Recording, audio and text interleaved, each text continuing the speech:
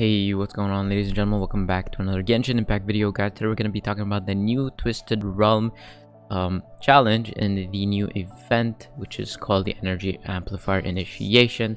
Okay, so I already showed how to do the Act 1 and everything within it. Of course, I didn't finish it completely. There's a bunch of other stuff here that you could do, and I should probably do them.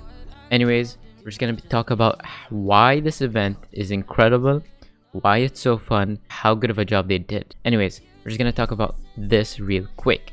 Why this is so good is because it's difficult. Yes, it is difficult, especially for me. I'm not the smartest when it comes to resources because I keep like spreading too thin. Anyways, so I need to really focus on improving, and this is a great way to tell where I'm at in the game. If I can't complete this while I'm AR 50, there is a problem, you know. So I'm gonna be focusing a lot on character building and stuff, just so I can try to build the absolute best team to get this stuff done, because this is difficult. And I'll show you why. If you just go in without no preparation, without anything, you just click start and you try to go in, you will not win. All right, so let's say you decide, okay, I'm gonna be smart about this. I'm gonna use units that are gonna freeze them. I'm like, okay, feel free, go ahead, try to freeze them. It will not work in your favor, just because of all the debuffs, the weird things that go on in this, and I feel like that is enough to make this a difficult challenge. So let's just get into it.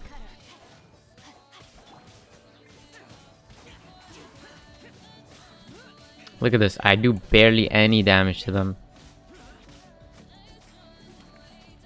And look at the floor, if you can see that.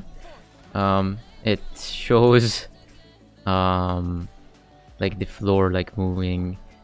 That is basically a buff for them, or like I guess it's a type of ley line, and it's super annoying. And you literally can't beat it. Look, it just does that. I mean, you can revive yourself, but if I'm already getting beaten up at this stage, there is no point. So yes, this is a very difficult challenge, and if you're free to play, I don't know what to say. You gotta be very smart with how you use your resources in order for you to be able to complete this challenge, because I completely humiliated myself there.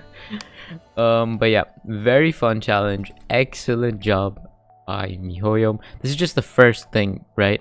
There's also more challenges, more stuff to come, and of course there is the difficulty. I mean, you can set it to easy. I don't know how good this would make it. You get 1600 for this only. So yeah, let's try this on easy with the characters I'm used to, and let's see if we can actually beat it on easy with all those debuffs, of course. So we gotta beat it under 180, the pyro resistance or whatever, and all that stuff. Right, let's start it. So they're level 40. This should be very easy, actually. I take almost no damage. But yeah, easy is legitimately easy. So I mean, that's good. Kind of what you want if you are playing easy. Yeah, this shouldn't be too bad. Just the expert mode is very difficult, and you're gonna have to put a lot of time into the game if you want to try to beat expert mode, or just put the resources in the right areas. You can't just freely use your resources everywhere like I did. So make sure you just use your resources properly, and you'll be able to beat this pretty easy. I recommend using a freeze composition for this. So if you guys want to build some sort of team just for this, a freeze composition is not a bad idea to start. Anyways, I should probably start somewhat building a freeze comp team. Not exactly fully put all my resources in it, but just enough to beat this challenge, because I don't really care for a freeze composition. I just really want to beat this. All right, easy as you like. So easy is pretty easy, as you can see. Super easy. So we're just gonna up the difficulty by 1 to see how we can manage with this very scuffed team. Yeah, let's just try this. Okay, so we do get a 60 Primogem reward just for doing it on easy mode, and we get 500 of the fractured data stuff. I'm not sure how much exactly I have, but I should be able to get Diona just from doing this on easy mode. You send invitation, and Diona's in your party. Easy as that. Just nice. You got free Diona from the very first day, just completing the absolute, just the least amount of things. So very nice, perfect. That is how to get Diona. Anyways, we're just gonna continue on. We're gonna do the normal difficulty with everything maxed out and see how difficult this challenge. All right, level 60. So these should be easy as well, but we still have to finish this within the time limit provided in order for us to get the most amount of points.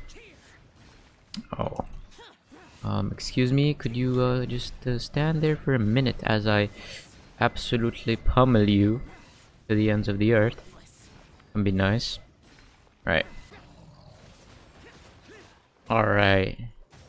And I couldn't beat it in 180 seconds, which is unfortunate. But I'm pretty sure I could still beat it just normally like that. And the challenge is done. Unlucky because I couldn't beat it in under 180 seconds. Free to play damage. but yeah. There it is, Twisted Realm. You can claim your combined score attained, which is pretty nice. And then after you do that, after you do all of these, you just try out all the possible things, and you go to the event shop. You can see you can get 60 Primogems up to 5 times, just 300, and then you can get the Crown of Insight as well. You can get some Mora. The Mora is what I'm looking forward to the most, as well as the Hero Wits, of course. Other than that, I'm not really looking forward to much else because I can just get these normally. But the crown is exciting. This is exciting, and yeah, I'm just gonna grind this out, see what I can do. And yeah, thank you guys so much for watching this video. Hope you guys did enjoy. If you did, hit that like button, that'd be greatly appreciated. Subscribe to my channel if you want to see more videos like this. See you guys in the next video. Goodbye.